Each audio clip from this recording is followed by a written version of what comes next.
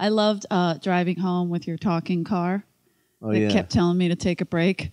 That's so weird. It's a real Nazi thing to do. I don't like it. The car was telling her to take a break. Put some makeup on, you whore. That's what it said. It was like, don't you need a break? And it had a picture of coffee. Like a coffee. Remember? Yeah. I don't drink coffee. You can't tell me to drink coffee. Whoa, easy. Don't go in a Mercedes again. Yeah, that's right. It's a Nazi car.